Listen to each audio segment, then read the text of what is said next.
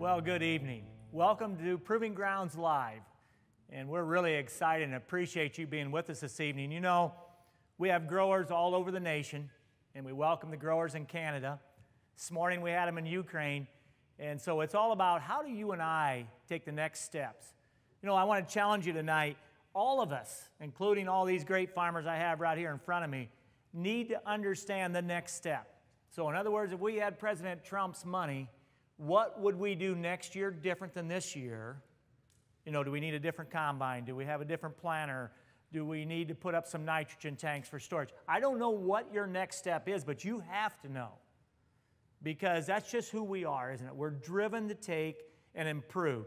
I'm extremely thankful for the last 3 years, for the last 3 seasons, in 16, 17, and now the summer of 18 that we've had here in Central Illinois.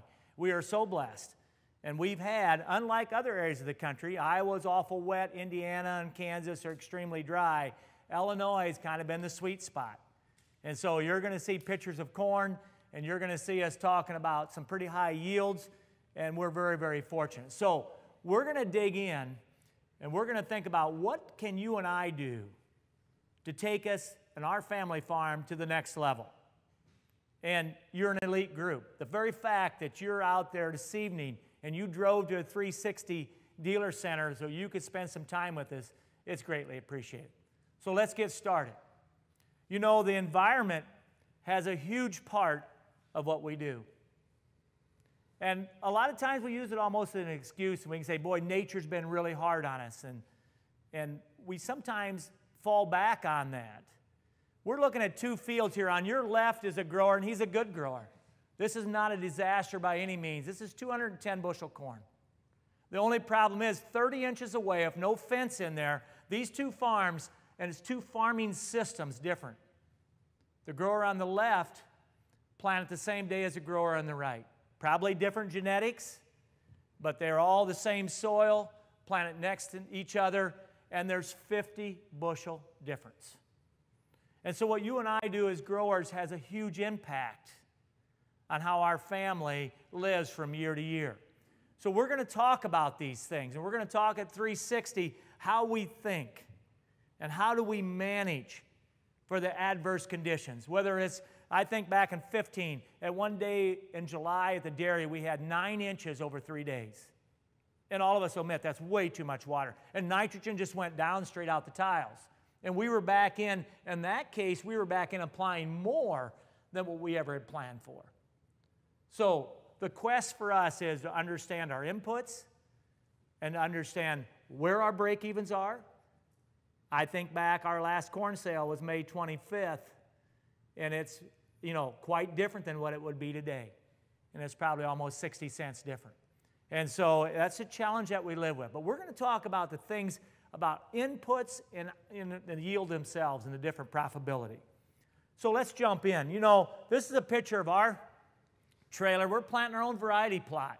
And we do it every year because I'm trying to figure out which ones are the winners and which ones are the losers. And we plant a lot of conventional genetics because I'm trying to cut inputs. And it makes quite a difference. What we've found is if we don't have traded corn, it can yield within 17 bushel of all the smart stacks, and it's still a break-even situation. Interesting to me, as we do the varieties, one of the conventional genetics from a company out there went over 312 bushel last year in the plot, so I have almost 400 acres of it this year because I want to take and say, what is our net return? And I well realize that all these corns are not created equal. And there's corns in there that have upright vertical leaves and horizontal leaves and semi-flex ears and determinate ears. And do you and I know on our different farms which one to pick? Because in our variety plot last year, there was 60 bushel difference from the top to the bottom. And if you're heavy on that one that's on the bottom, in a $3 corn market, we're what, $200 difference? So what do you pick and how do you decide? And I work a lot with Ken Ferry at Crop Tech, and Ken's done a fantastic job the last 2 years. He's spent a lot of time looking at each individual hybrid and classifying it and talking about, you know, length of ear and leaf outlay and how does it fit, narrow row corn versus 30-inch corn. And you can see here, I love this corn for 20-inch rows. It's got an upright leaf, and it comes almost down to the bottom, and then it starts to turn horizontal. For us, it's never about letting the sunlight hit the ground. You should have a cornfield that's so dark back in here, you're scared to go in at this time of the year. Then you know you're capturing 100% of the sunlight that the good Lord gives us. Versus this corn over here is a totally different animal than the one on the left. This corn was 14 feet tall. You can see Aaron there, and he's not short. The ear's above his head. So there's things that we talk about, and we position corn for success. So tonight is about how do we manage inputs, spend less to earn more. And there's three things that we talk about here in our family farm. And that's the three things are how many rows around, or girth. And then we talk about length. How did it pollinate? How's our nitrogen? Did we manage it? And then third, we talk about depth of kernel. What kind of a growing season did we have? And in Illinois, we've had the sweet spot on growing season here at the end. What do we need the last 60 days? The last 30 of them, we need brilliant sunshine, not a lot of wind, adequate moisture, no question. But this is huge for us. Depth makes a big, big difference. You know, you talk about it. If we were, and you say, yeah, I figured I'd bump it. I've got so many things on, I can't figure out where to put all my things. If we had 16 rows around, by say even 38 long, and you know, let's say we had 35,000 ears out there. And depending upon what the depth of kernel is, can make a huge difference. When we do kernel checks, we use 90,000. And that's just something we just do. Well, realizing the growing season we've had this year, we're probably going to hit some of the varieties, could be as much as 75,000. In other words, great big kernels to fill that bushel. And every 5,000 equals 15 bushel.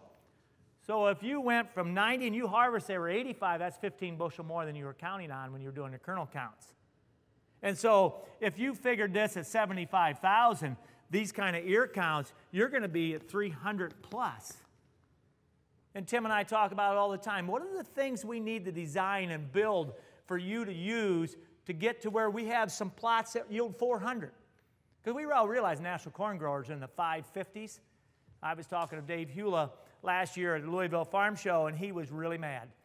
And he said, Greg, it ticked me off. He said, the field that wasn't my contest field, there was areas in there that went as high as 640 bushel for more than 500 feet. I said, Dave, I really feel for you. Boy, you have trouble. Man, I mean, I would be mad too if your contest field was 545 and you had 640. And you say, is it possible that a kernel of corn can reproduce enough that you could go to 640 bushel, and it's done? The plant breeders will tell you it's possible with the right amount of nutrients and the right amount of rain and the right amount of sunshine in that factory, you can produce 700 bushel corn. And so if we're at 250, we got a ways to go. And I'm not unhappy at 250. I'm just saying this gets really interesting. And I'm not sure that we have to take ear counts. We do plots all the time. I got corn planted at 55,000 in super narrow rows. And we're looking at it. And so if you just take a look at it and you say, well, what would it take, Greg, to have a plot that reaches 400? If you had 40 ears, or 40,000 per acre, and they average 18 around, and they were 40 long, and you start taking all this times, and you had a 72,000 kernel count like we did in 2014, that is 400 bushel corn, so it's doable. So weather has a huge impact on this. Our task, you and I, our job is to make sure that we manage for that. So let's start in. First is girth. So we got a 14 around, a 16 around, and an 18 around. This one come out of a nitrogen plot we're doing. And we stress this guy early. In other words, in our bandit trials, we just didn't put any nitrogen on at planting time. And we said, let's just see what happens. Same genetic, same field. You can obviously see depth of kernel is going to affect it. But every row is worth 10 bushel to you. And this happens early in this plant's life. We're talking V5, V6 corn, boot high. And we're setting on. And once you set 14, I don't care what Greg and his family would do. We could come out here and put the perfect nutrient package of cattle manure, whatever it would be. You're not going to add rows. So early on, we talk about early stress. So let's dig in and say, what are plant breeders? Plant breeders will tell you, when I'm down in St. Louis, they tell me, Greg, we design genetics for 20 around. I have counted 22 before, and I'll bet you a lot of you nod your head in here, you've seen the same thing. And so it's possible to get dramatic girth size on some of these genetics. You just don't want to be you and I setting this one on at 14 around. And you say, well, Greg, maybe the kernels will get really deep. It'll never catch up. And so the goal is, let's manage. You know, Ken Ferry's talking about understanding which genetics are going to throw 18s and 16s, and I'm in the camp saying if we create the perfect farming system, no matter whether it's strip till, no-till, full till, vertical till, it doesn't make me any difference. Let's figure out how we eliminate stress. So right out of the gate, she wants to start to go to 18 around. So at 360, I've been thinking about this for years.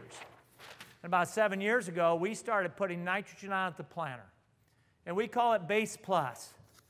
So in a Base Plus system, you just start to work with nature. Remember the grower that here was on the left that had an ear that what? It was 8 kernels pulled back because he ran out of N. What was happening here in this farming system? A once and done, and I get it. He's anhydrous in the fall, 100%. And if you're out there and you're doing 100% of your anhydrous in the fall, I'm not going to beat up on you. I have one simple question. How do you know what the next 11 months are going to look like to the harvest of 2019? That's the quest that we're on. We have to manage accordingly. Base Plus is nothing more where we come in and we put 80 pounds of N on with the planter, and then we wait. And we let time go by. And the further we get out in the growing season, the smarter you and I become.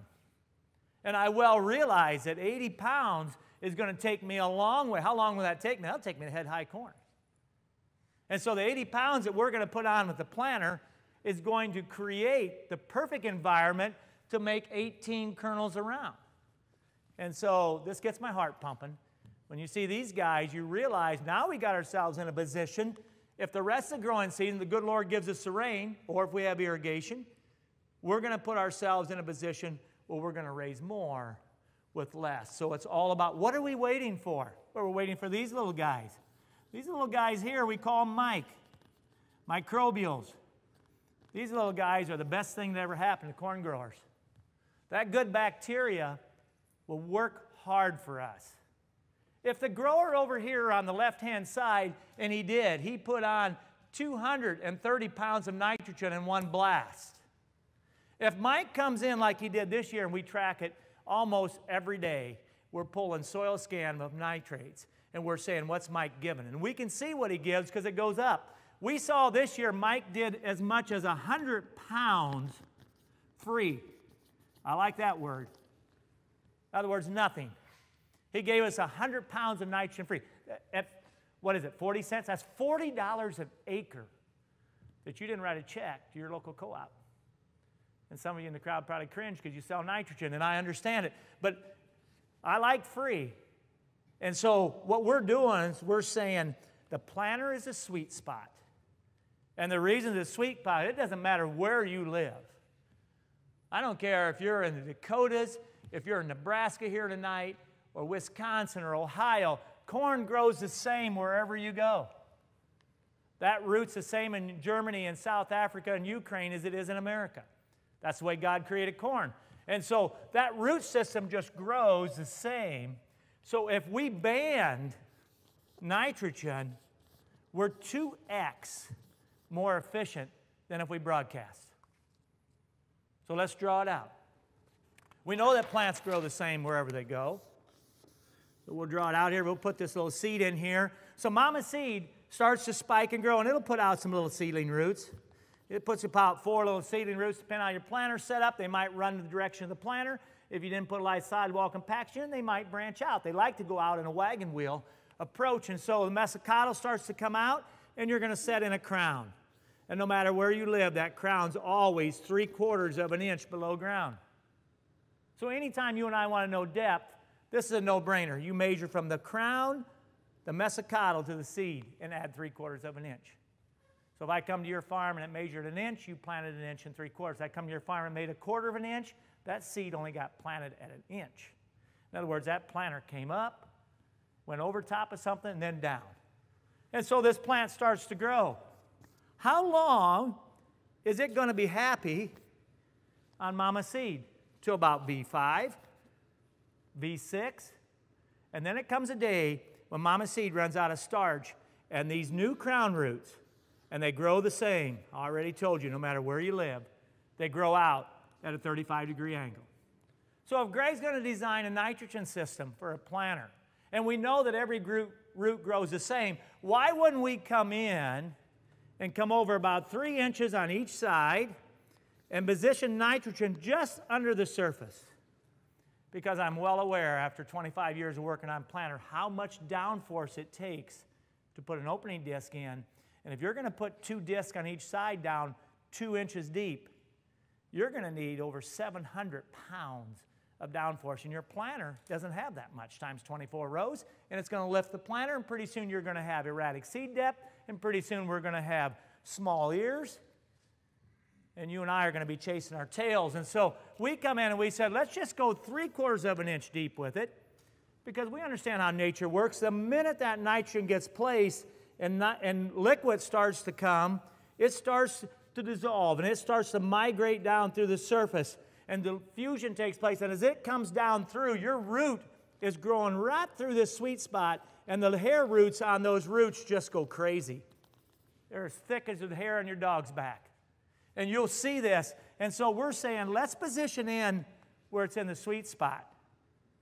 And let's let it migrate down with liquid and start to, as it diffuses, it's going to have less salt issues. So as the new roots come out and we hand the baton from mama seed to the new crown root, we want to make sure we have really happy corn. Because that's nature's cruel little trick. The exact time that's happening, that plant's deciding, am I going to be 16, 14, 18? What am I going to put on around? And like I said, once it's set, it's set. So we think about this a lot, and we say, how do we position in? Well, realizing that these guys are going to be coming along pretty soon, and they're going to help us out. And I want to use every bit of the nitrogen that they're going to give us back. Now, they also use nitrogen. So if I went out and broadcast on a corn-on-corn 100 pounds of 28 with a floater, and we got on a warm weekend, Mike and his team are going to explode. There's a huge amount. How many ton of good guys do you think you have on a healthy soil? It's amazing. 18 ton per acre. 36,000 pounds, which equals 36 1,000-pound steers standing on every acre of your cornfield, if you take care of them. What I mean by taking care of them is your pHs. Better be in a 6.4 or really close to it. What do you think? How many of these 36 steers are alive if you let your pHs go to 5.9? How many do you think? 1. 1,200 pounds of bacteria in a 5.9 compared to 36,000 pounds in a 6.4. So that's why we don't go to sleep. We take soil tests, we manage, we work with our local ag retailers, and we make sure we're liming and keeping this what we call in the sweet spot. So we jumped in and we said, you know what we need to do is design a planter, because the planter pass is free for Greg. I'm going to be planting every acre, and when I'm planting it, why wouldn't I, if it's 2 times more efficient in a band, because Mike can't eat the whole band. He'll work on it, but it's different than a broadcast. And so that's going to help us tremendously. And so we said, let's create a nitrogen system that does no harm. What I mean by no harm, it's not going to knock in the top on top of the seed, so we got dry dirt on top of the seed and get misfires. It's going to be positioned right behind the gauge wheels, right before the closing wheels. We're only adding 5 inches in here. It's going to have adjustable springs. So very handy if you go from no-till to full-till, you're going to have the capability And it's going to be designed that it's going to position nitrogen with a seed tube guide right below the surface. And so you can see the seed here. The seed's planted 1 3/4 inches. We colored the nitrogen. You can see a strip of it here and here. It's 6 inches apart, or 3 inches on each side, and it's just under the surface. So as that planter goes by, closing wheels close up the seed trench, a chain we're dragging behind, we're going to have 2 bands of liquid. I wanted to show you what 23-gallon, that's a number we use. We use 23-gallon of 32%, plus we have some sulfur in there, thiazole. So at 23, we'd have about 2.3 gallons of that, so we've got 25-gallon. That equals 2 cc of a cattle syringe per square foot. So I took a square foot of paper, I sprayed 2 cc in a broadcast, then I took the cattle syringe and showed you what 2 bands look like, and it stood up off the paper almost 1/4 inch.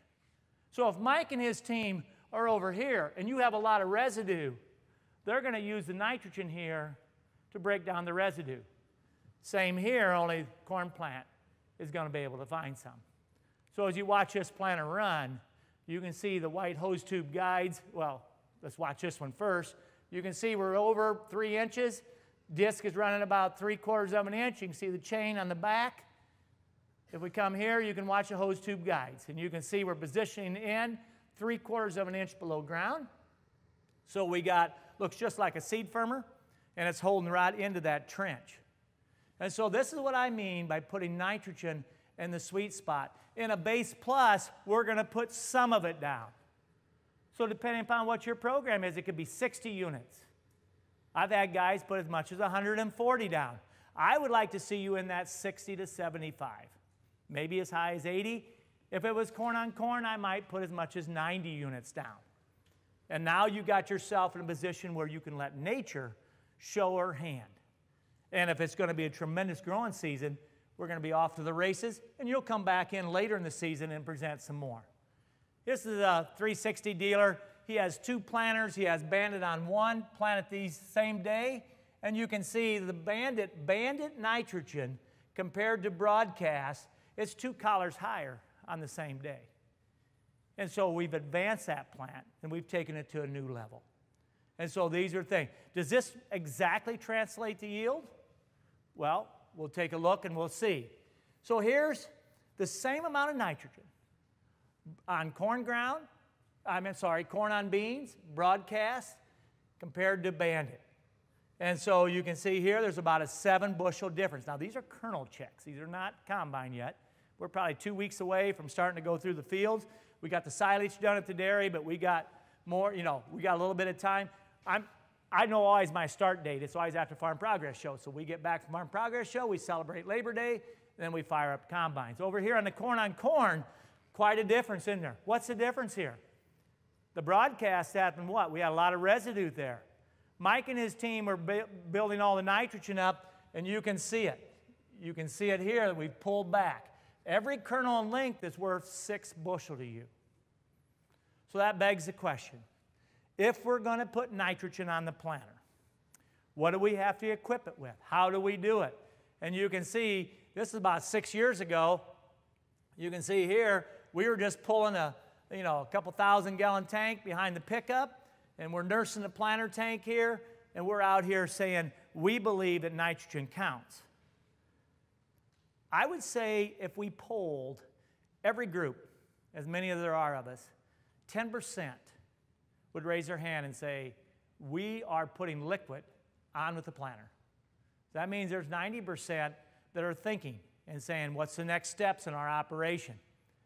And I realize that there's a lot of questions. How do I do it? Where do I get the manpower? Where do I carry in? So 360, we jumped in. We said, look, we need, and you can see this old boy's picking them up and putting them down. He's got a high-speed planter. He's got speed tubes in here. He's running along here at 10 mile an hour. And we've got 700-gallon that we positioned, including the tanks he's got on his planter. We boosted it by 700-gallon up on the tractor. And I said, if we're going to design tanks, the most critical thing for me is we get weight distribution.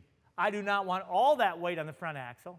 I'm well aware of center yield drag on CCS planters, and it's real. If you can get by with only 8 to 10 bushel, you should be smiling. I've seen as much as 60 bushel drag in the 6 rows in the center of a planter when it's wet.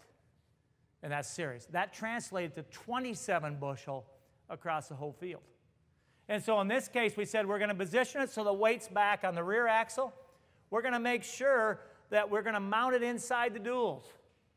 I don't want my heart rate so high every time I travel down the road to the next field that I can't hardly contain, people are meeting you on the road.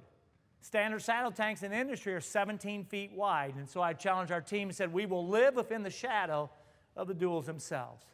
And then it's critical that we had good visibility. I said, we've got to be able to see in the field. So they're mounted low, there's room between the hood, and that's just some of it happens. So there's a lot happening in the spring. I think we'll all admit to that, probably even more so than in harvest. There's a lot of things that are begging for our time. So in our operation, we're planting beans. At the same time, we're planting corn. Yes, this is a high-speed planter.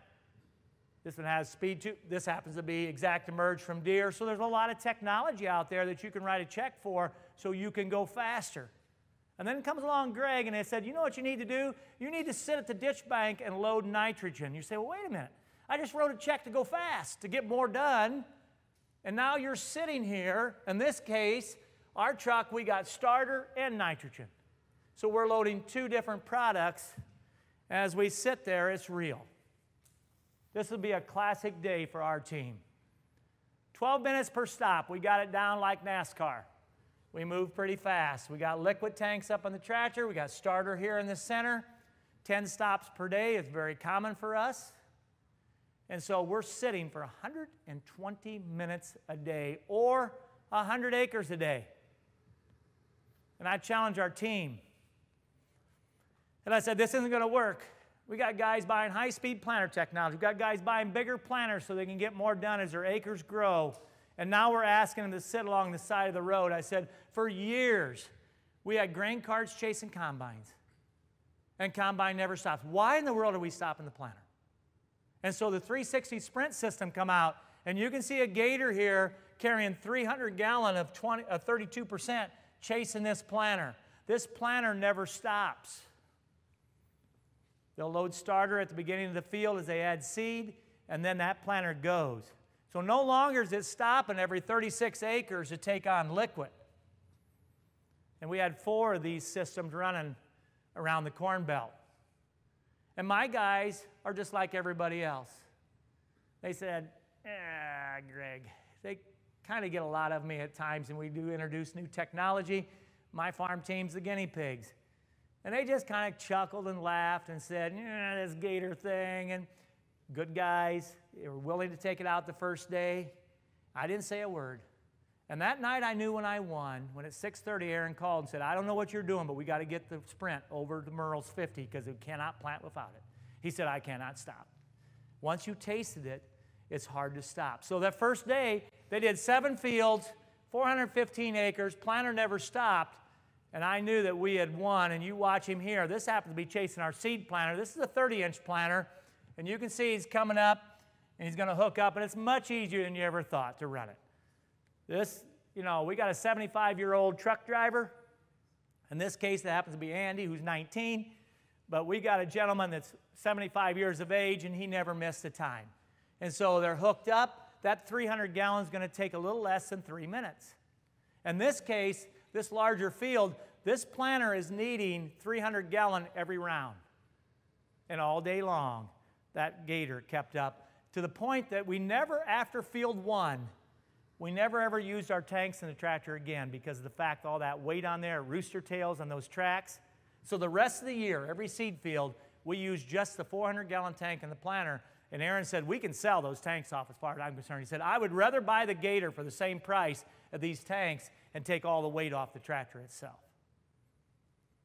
So I'd like to have you hear from a grower direct. And so this grower is about 30 miles south of me.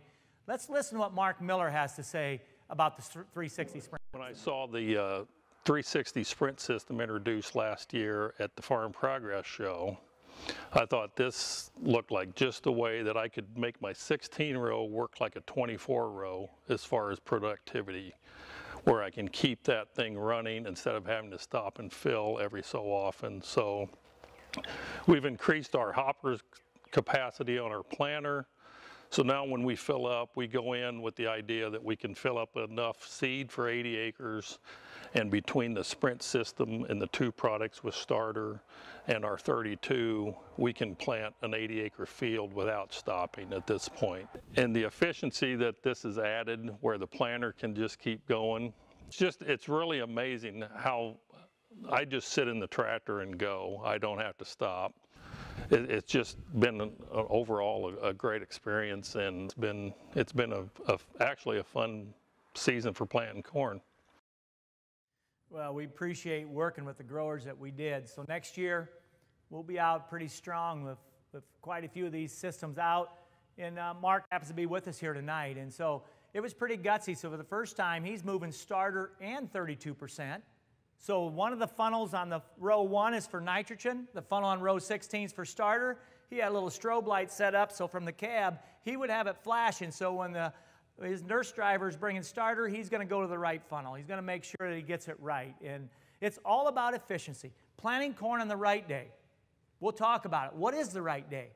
Because you can plant corn on the wrong day, and I'll tell you, you'll repent for the whole season.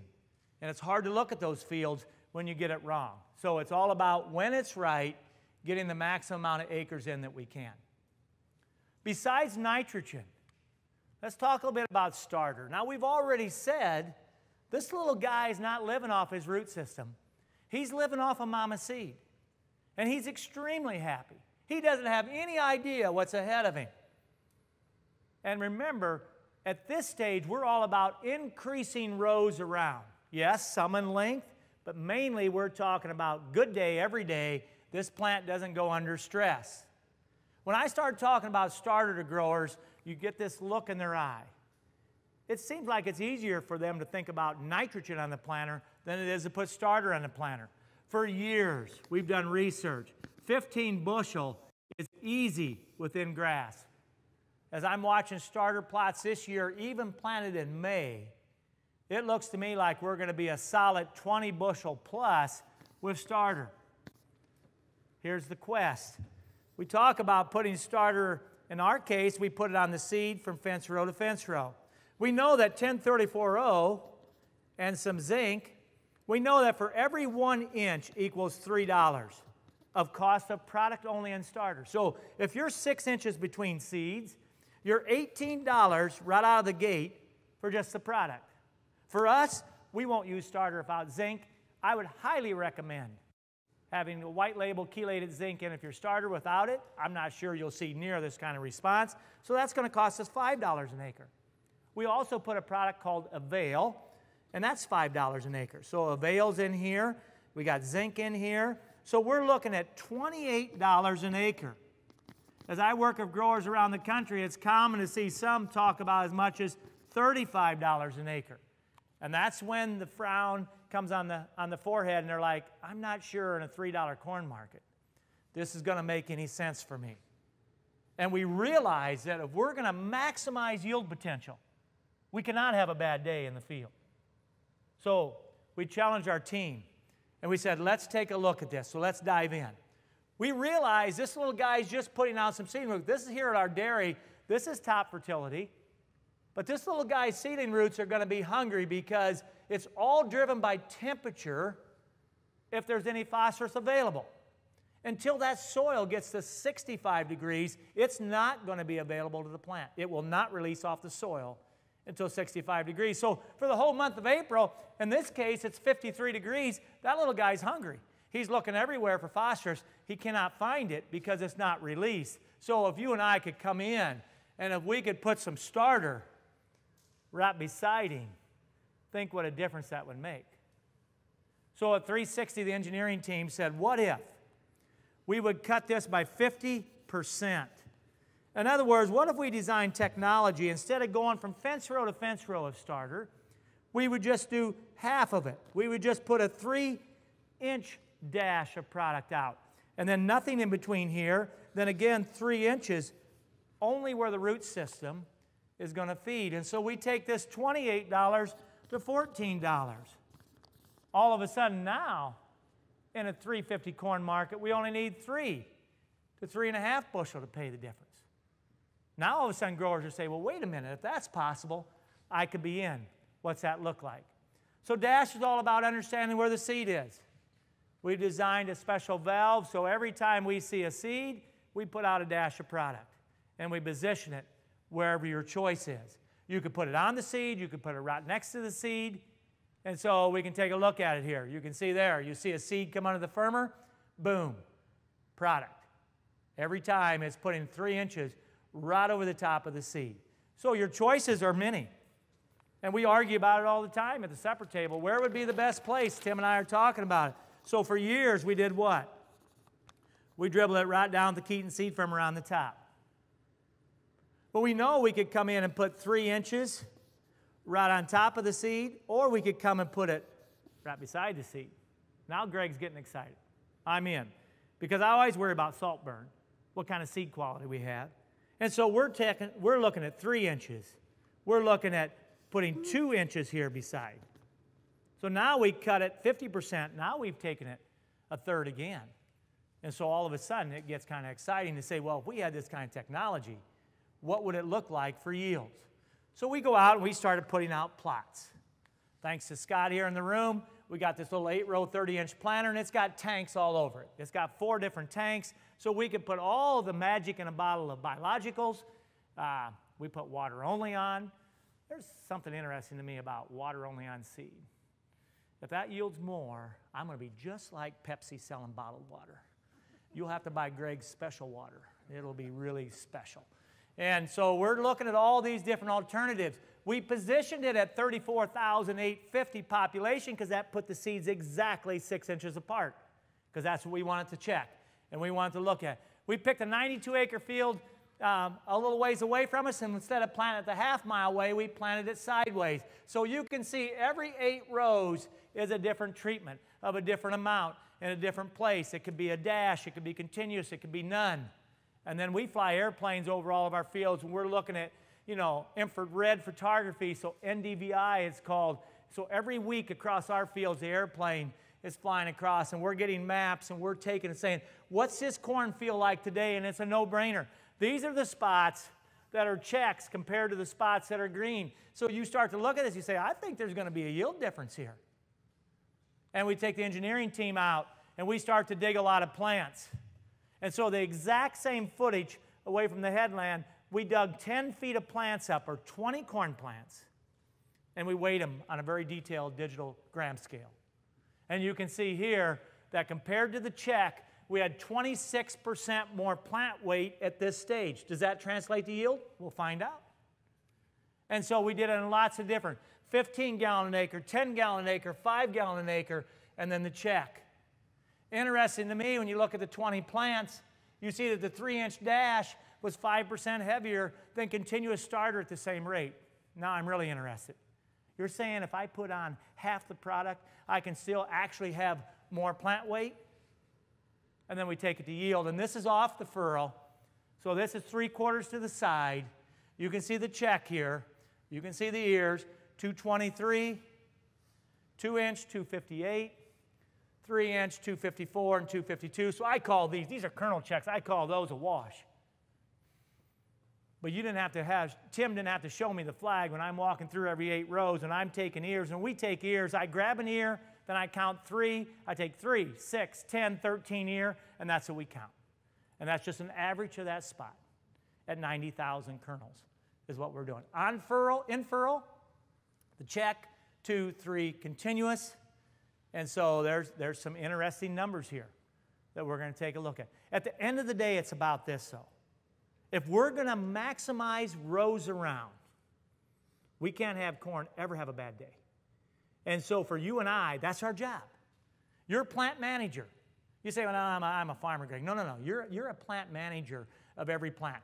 Every seed I plant, I expect a 700x return. In other words, every one I put in the ground, I expect 700 back.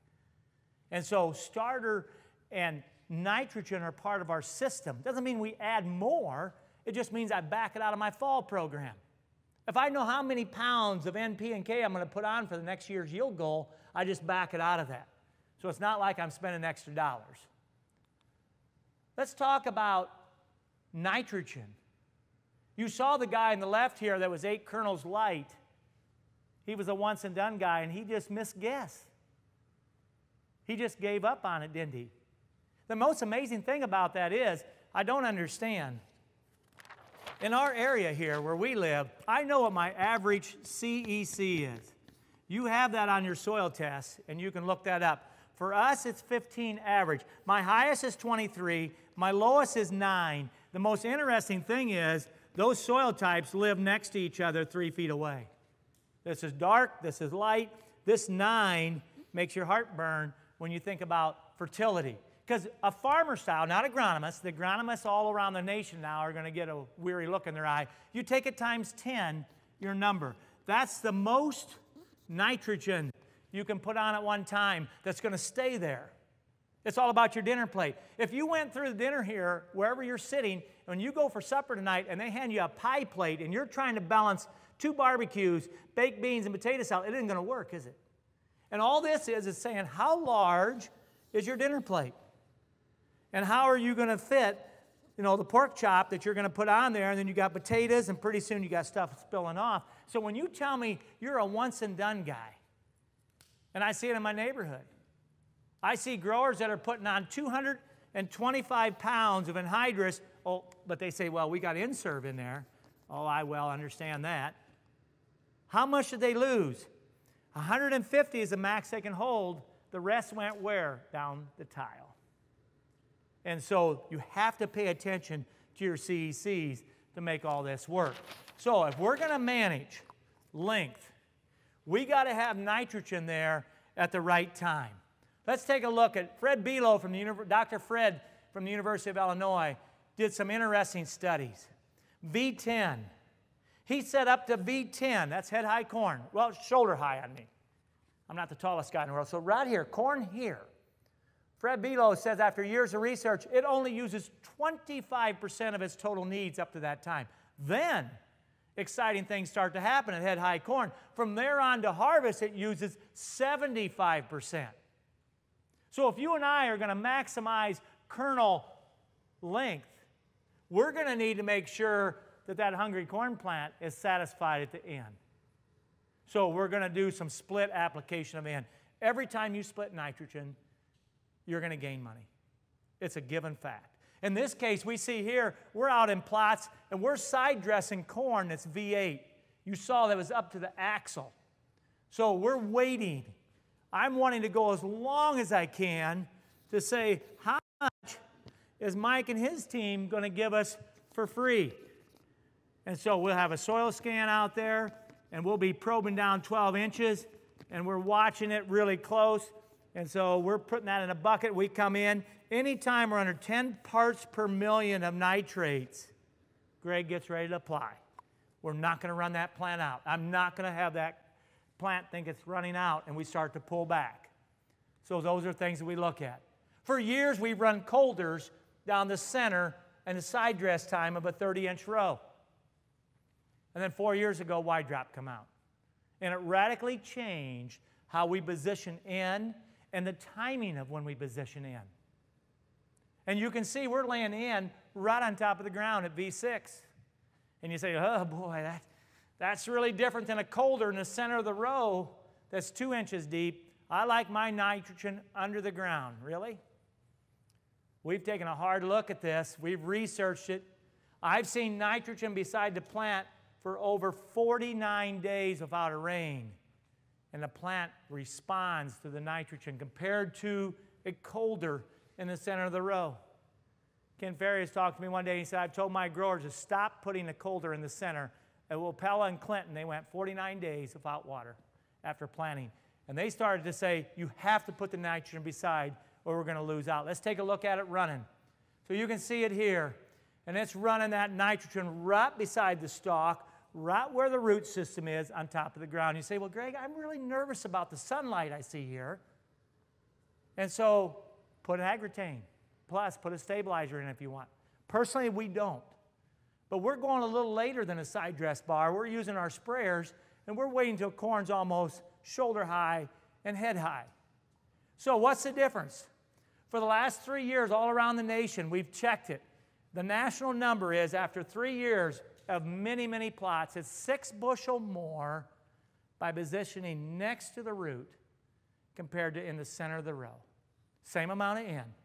And you look at that and you say, I don't know, where's the magic? How can it be 6? You're saying if you both put 100 pounds on, it's 6 bushel more? Yeah. Yeah, I am. And here's why.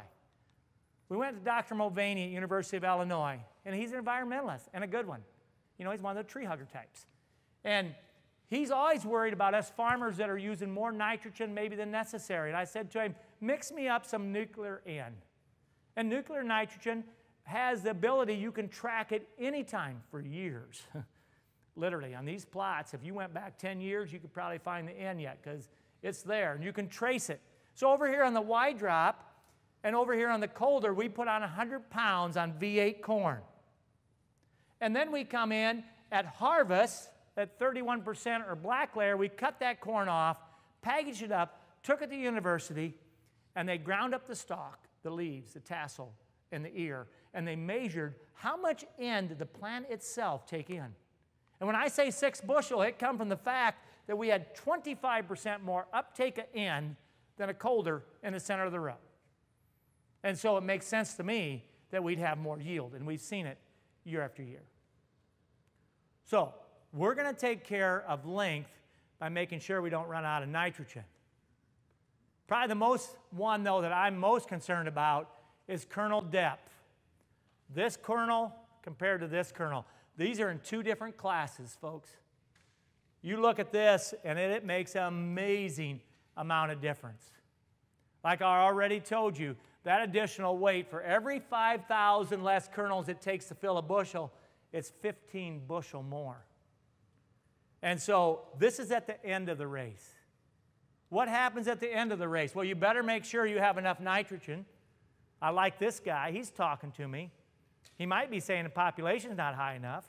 He pollinated all the way over the tip. But we talked already about gray leaf. I was talking to the group here before we started. I've never seen gray leaf worse in a lot of our hybrids. And so across the board, we spray fungicide. And it's not that we flip a coin. Way back in January, when we're doing our cost of production spreadsheets, I just pencil in right there, $21 an acre.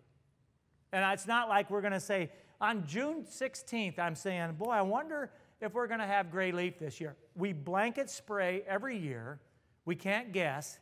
And if you didn't this year in this area, it's going to be painful. You will find fields in this area that look like they're ready to harvest tomorrow.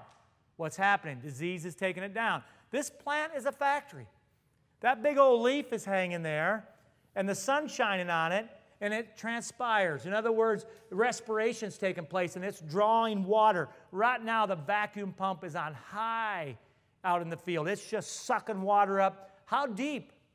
Well, roots go as deep as what? As corn grows tall. What do we got here? 9 feet? So this root system underneath here, if you and I have managed our production and our farming system, roots better be 9 feet deep and pulling a massive amount of moisture and nitrogen up. Now, if you told me your B soil horizon is a hard blue clay, one of the questions this morning from Kentucky was, we have a soil that nothing grows into 14 inches deep. In that case, your roots are going to be 14 inches deep. They're probably not going to grow. But for you and I can manage this, it makes quite a difference. So this leaf is a factory, and it's going to have sunshine happening, and it's going to pump a mountain amount of energy into this ear. And that's our goal. So we go back to this gentleman. 8 kernels missing. You can just count them. And they pulled back. Not a bad farmer. I'm not beating up on him. I'm saying he lost the opportunity. He could tell his sweetheart in the kitchen, you know, we're having a tough year. Boy, just not as good as I hoped. When 30 inches away, look at the difference. And this just come in off a wide drop later season, and it started to spread. Because I realize not every year is the same. And you can see here the black line is 2018 in our area, and we did it to August 1st. It's almost verbatim like the red line, which is 2016. Look up here at the green guy. This is where I talked about having massive amounts of rain through the growing season, and we flush nutrients out of the soil profile. Where water goes is where nitrogen goes. And so then you can look at 2012, and nobody in here wants to even think about it. 2012 was a generational drought for Greg. We had 250 bushel corn ground making 76 bushel down by Route 136. 2.2 inches of water from planting to harvest. You think you can raise corn on 2.2? Not a chance. And so these are the things that happen to us. So we have to manage a systems approach accordingly. Watch this young man here. So he's in here in head-high corn. It's just about starting to tassel. You can see it if you look in the back here. You can see just a few random tassels starting. And he's doing what today? He's putting nitrogen on to finish the race. For years, we worked with him here, and for years he was once and done. So he would come out in the fall, and he would check the box, and he had it done. And his agronomist is a pretty smart guy, and so they would take their yield goal, which is 230 bushel, is what their yield goal is, and they took it times 1.1, because that's what it takes to raise 1 bushel of corn. 1.1 pounds of nitrogen. So if your yield goal is 230, he would put on 255 pounds in one big gulp. He'd throw it out there in the fall of the year. And you can see it here. So over here, pre-plant, he put on 255 pounds of N to raise 230. And you heard me say at the beginning, at 360, I live to lower inputs and increase yields. And that sounds like that's not possible. You say, wait a minute, you're going to spend less to earn more? That doesn't work in the real world, Greg. Yes, it does. It does if we manage the inputs in a way where we work with nature itself. And so over here, he put on 255 units. Over here, for the first time, he put a planter pass of 75 pounds of N to carry him into the growing season. Then when you saw him out here spreading, he took a soil scan, he probed, and he says, I don't need 255, I only need 105 more. So right out of the bat, he put $35 an acre into his hip pocket of pure cash. He dropped himself in $35 more an acre, and he raised 11 bushel more. And he said, Greg, on my 1,000 acres of corn, I netted $80 an acre, or $80,000. Don't tell me you can't replace kitchen cabinets and trade pickups and buy different combines and look at the neighbor's farm if it's for sale. It's a matter of you and I understanding a farming system that lets you capitalize on whatever the growing season is going to look like. So those are real things that are out there. You take a look. We do it down in southern Illinois. We got a nitrogen study going. 100% of the N, this gentleman wanted to put on 180 across the board. He decided that in the wintertime. So you go with that test. I said, you bet, we'll play. So he did 180 pounds of anhydrous all in one shot. He come in and put 70 pounds on later with the Y drop. He did 70 pounds of Bandit, 110. You can see as you go through Y drop Bandit, and he did at different levels. And there's what? Almost 25 bushel difference? Same amount of inputs? Now, we got to harvest it. I well realize these are kernel checks, but these are things that we talk about. How about timing of planting? When do you go? How do you know? It's tough in the spring. Everybody's geared up, planters in the shop, you're ready to go, and we run into some tough conditions this year, and now you're in the field at this stage, and you're downtrodden. Look at this guy here, late emerger. How do you know he's late emerger? Look at the bottom of the plant. Stalk diameter is half of his neighbor. This gentleman planted 32,000, 24,000 ears like this, and he has a whole mess of these late emergers that are doing what? Late, so they're the last restaurant open in town, the Japanese beetle at pollination now. When he finally starting to drop pollen, mowing it off. The agronomist comes in this field and says, I got bad news for you. You're going to have to spray this field with insecticide or you're going to lose every bit of the kernels that you have here. And so this is reality. How did this happen? Come back to not being able to sit in the shop come April. 2018 in central Illinois, the coldest April ever on record. And you can see here, we got temperatures below 40 degrees. I talked to a gentleman in the area, and he said, I don't care what the temperature is, Greg. I look at the calendar, it's time to go. And he went. And he wondered why we weren't planting, and I said, I'm not putting any corn into this environment. And it was wet and cold. Now, I would have loved on April 15th to be putting beans in. That's my plan. Bean planters hooked up, ready to go. You know, we got the tender loaded. We're ready to fire because we know that high-yielding beans come from early planting.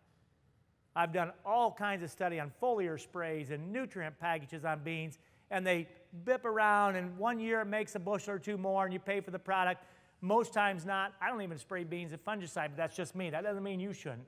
I can't get it to pay for the product. I'm sure there's time, well, if there's spider mite and those type of problems we're spraying. So I was hoping to put beans in here. We didn't plant beans until here. April 25th was the first day of beans in. So I'm worried about, am I going to get my 15 bushel bump that I was hoping for? But the corn didn't happen until here. May 2nd is the first day of corn for us, and then on, and we're off to the races.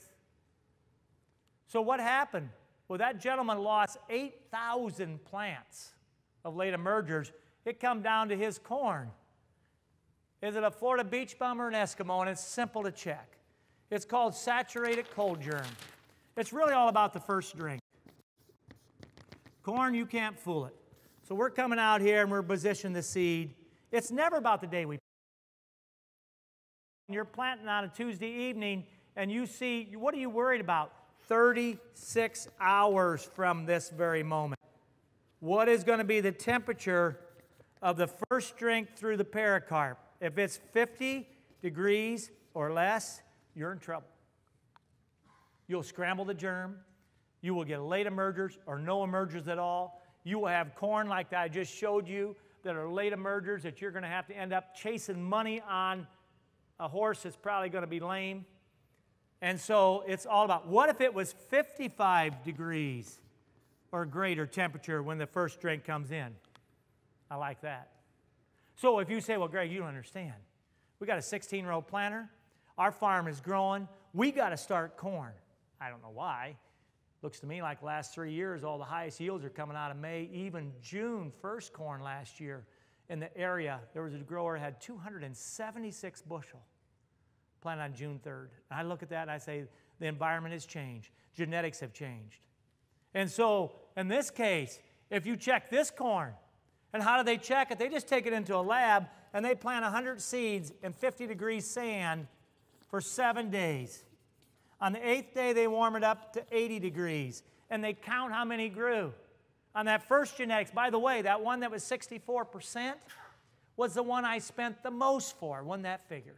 I wrote the highest check for the highest genetic potential for yield, and it tested, what, 62? Better get the right figure. I want to say 62. Yeah, it is, 62%. You would not plant this 36 hours into a cold front that's about to rain. If you do, you might as well just drop a salt block on your toe. Same thing. And so if you're going to plant, you're going to plant the one that's 94. So we test every genetics. We pop open all the pro boxes, dish out 1 gallon baggie, and we send it to the lab, and they tell us. So the one hybrid had 62 seeds out of 100 that grew. The other one had 94 seeds out of 100 that grew. They're not the same species. And so these are things you pay attention to. After my neighbor planted, I put a soil thermometer in at 2 inches, and that morning, 36 hours after planting, it was 40.8 degrees. Success or not? Did it pay to hurry out the gate? I don't know. We'll find out when the combines run. When you take a look at him, though, here he is. He's a weed. This is the guy right here we're talking about. And you go in the field, and the Japanese beetles are having a heyday. I mean, they're just mowing them down. They're all over the place. And they're mowing it off before it's going to pollinate. So then you're forced to come out. And you're running through there with insecticide. Actually, this is us running through a fungicide. This sprayer here is running at 12 mile an hour. It's got the 360 guide system on it, so it's running on auto steer. Jan's sitting in there texting, not paying any attention because that sprayer is guiding itself. It's got boom height control on glide. And so it's keeping the booms the right height. And he's in here putting 18 gallon an acre on. Yes, we have undercover down in on the riser, and it's got 3 nozzles spraying up and out. Why are we spraying from the bottom up? Because most of your leaf openings are here. So I told you we book insecticide, fungicide across the board. When we book in about I think we booked in $21.95 an acre. We go out and we start working, and we found a product for $10 an acre, just like it. And I'm not a huge generic fan. I well realize I'll take criticism for this.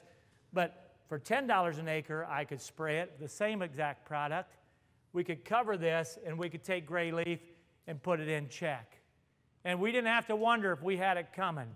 So we always worry about the ear leaf. That's your golden ticket. The ear leaf has a tremendous impact on what the weight is. So you're looking at the leaves at the bottom, and you see the gray leaf coming up from the ground. When we get 2 leaves below the ear leaf, and if I could take all these lesions and they fit on a quarter or they cover a quarter, I'm talking about nickel, dime, quarter, it's time to spray because it's a matter of moving up quickly. And once you get on the ear leaf and you start ruining this factory of sunlight, because remember, its job is all day long. That corn plant's putting energy back into that ear. The thing we worry about here is 80 degrees. Remember that. 80 degrees nighttime temperatures. Something you and I can't control, but if we're over 80 degrees at night, this corn plant eats itself up. This guy looking a little ragged. I cut him out of the field yesterday. I don't think he likes the air conditioning in the factory here, but so all day long, he's taking energy in and he's filling these cells. And then at night, it comes out of the stalk and it comes into this guy. And this guy's all about saying, you know, I want to have as much corn as I can get. And so he's putting in all kinds of weight in him. If it's above 80 degrees, he gets nothing. The corn plant uses every bit of its energy it gathered that day to stay alive.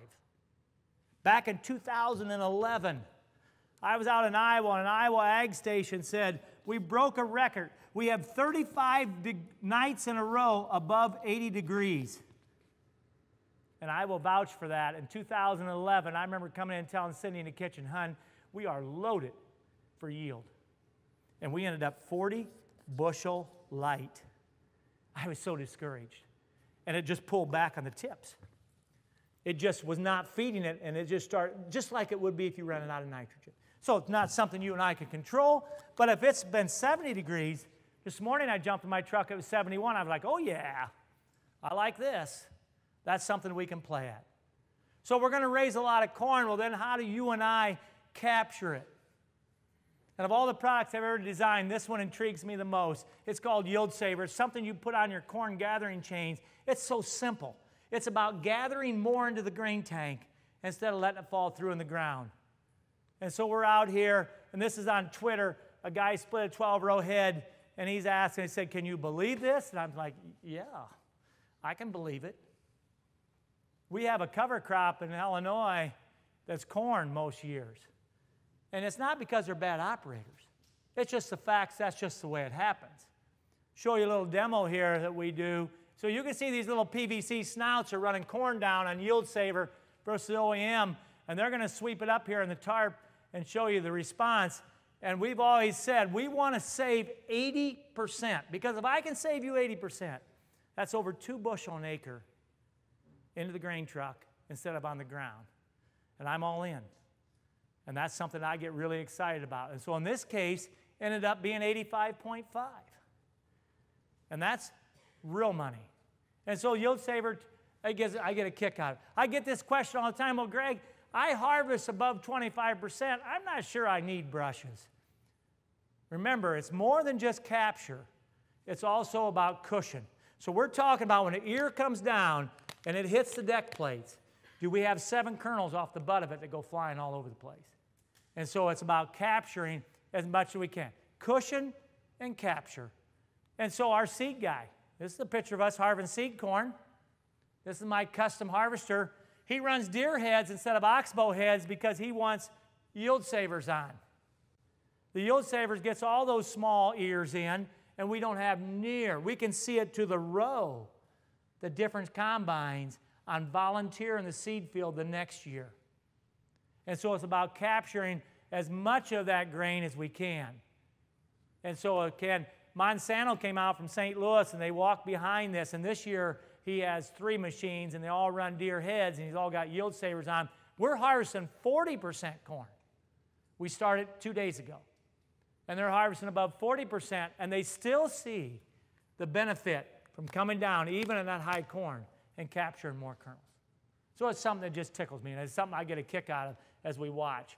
It's something as you get the combine in the shed here this week, and you're working on your corn head, it's something you need to think about. And you're sitting in the right spot wherever you are in the nation because you have a 360 dealer that invites you in for supper tonight that would love to talk to you about it. When it comes to planting, I think this is a no-brainer.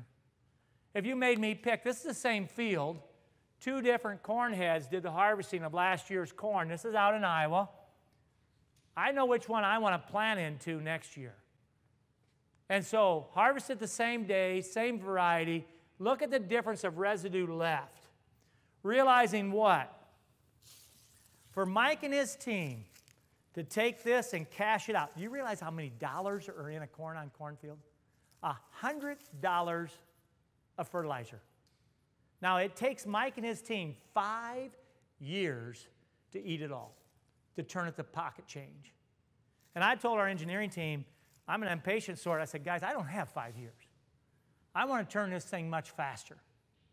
And I said, I want residue to break down, not in 5 years.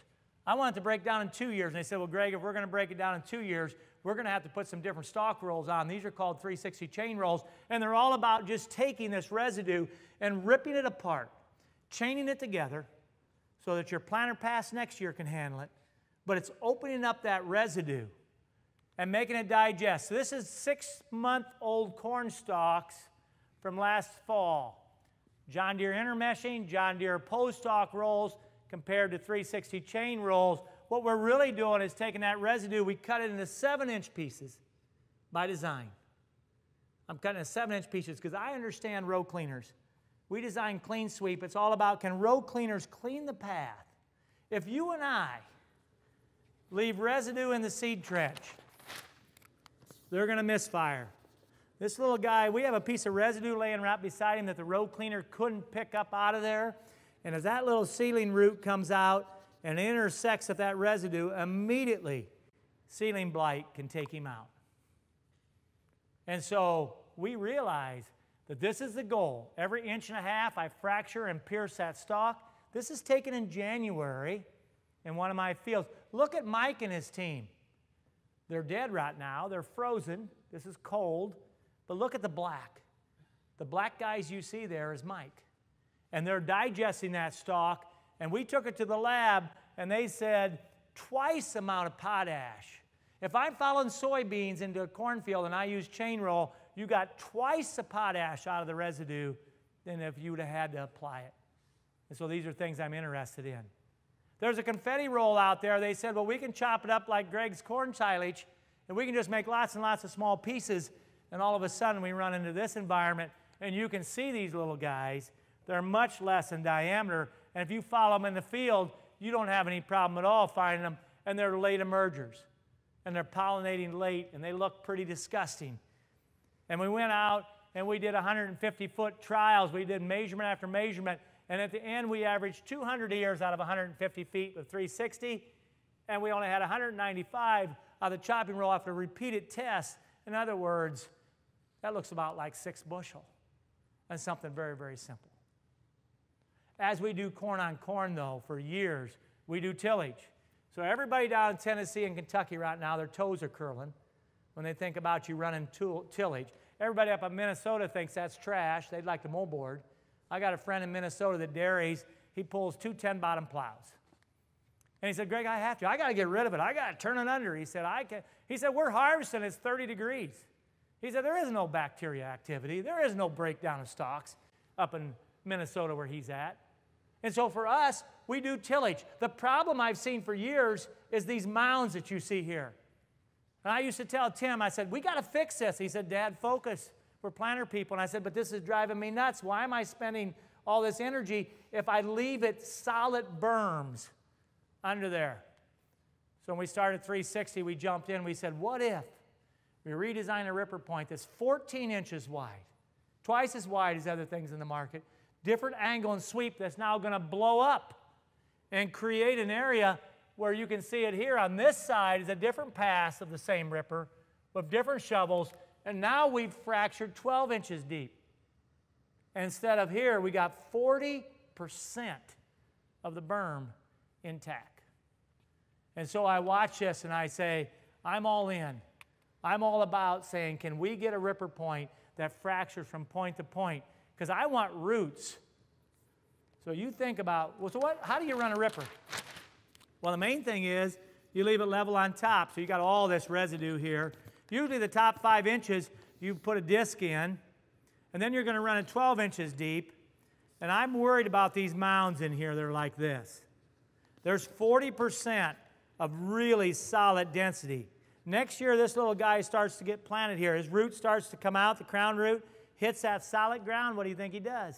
He can't get through. He turns, and he grows down around here. And you got all this N, P, and K sitting here, and you're not using it. Now, eventually, little hair roots will start to break into this, but I'm all about saying, can we just eliminate it? And would there be a yield response to it? So Beck's Practical Farm Research, they went out and studied it. Case 7-inch Tiger Point compared to 360 bullet. They showed after repeated checks, 7 bushel. Our trials, we've replicated it 9 times in fields, harvested, we showed 5. So I'm excited if we say something as simple as ripper point can make a difference. What about moisture? This is in Michigan. This individual had 2 rippers. He's got 1 ripper with a bullet on. He'd come in the same field that he had the case point on, and he kept track to where it was. And next spring, look at this spring. This is the spring of 2018. Which one do you think is going to plant better? The one with all the extra moisture over here, or where he worked this, and you can see it to the row? And so this year was an unusual spring. We say that every year, don't we? There was an older farmer in our area. He'd tell his wife every year, she was from town, and she married him, and every year he'd come home and say, boy, this is an unusual year. After about 30 years of marriage, she decided that every year is going to be unusual. And so as you look at this, I want to plant over here. And so on Twitter, on April 19th, I saw this picture, and it brought me pause. I do like road cleaners that make snowmen. You got to like this. I mean, those road cleaners did the job. It rolled up the snow. So he said on Twitter, I'm planting today in cold conditions, and there was a snowbank behind the barn. I just planted through it. And I'm like, I sure hope he checked his seed, because this better be a 99 saturated cold germ. This will be a cold drink of water, because we understood that April this year was not very friendly, was it? At the same time, I showed you that we had the warmest, driest May in years. Look at the dust following the planter. So if you went out and you're working your farms ahead of the planter, and you get too far ahead of the planter, all of a sudden you got this environment. This gentleman didn't get to where he'd worked the ground for almost 10 days after it was worked. In other words, the one operation, he was farther ahead of the planter than he should have been, and so you can see the outcome. Look in the back here. You can see 10-foot stretches. Look at this little guy right here. He ran out. He's not shallow planted. He flat ran out of moisture. And you look at this environment. Are we set up for success? Or are we set up for a challenge? And we go back in this field and we say, well, was the planting depth different? So we dig up the little guys, and the mesocotyl is exactly an inch. And you can see it. We dig up the big tall guys, and the mesocotyl from the crown to the seed is exactly an inch. The planter did its job. This guy here, flat, just didn't have any moisture. Then we go back in last week, and this is where the pain comes. And remember, every ear in roundabout firms is worth about 7 bushel to you. And you see this little guy that's half the diameter, and you see the fruit of that, and you start to say, you and I do have a part to play with nature. So, in closing, I want to encourage you. I don't know what farming system you're on. You could be the world's greatest strip tiller, you can be a no-tiller, you can be a vertical till. You and I hold that key of responsibility, saying, how do we position corn to win? Remember, I firmly believe we can spend less and earn more.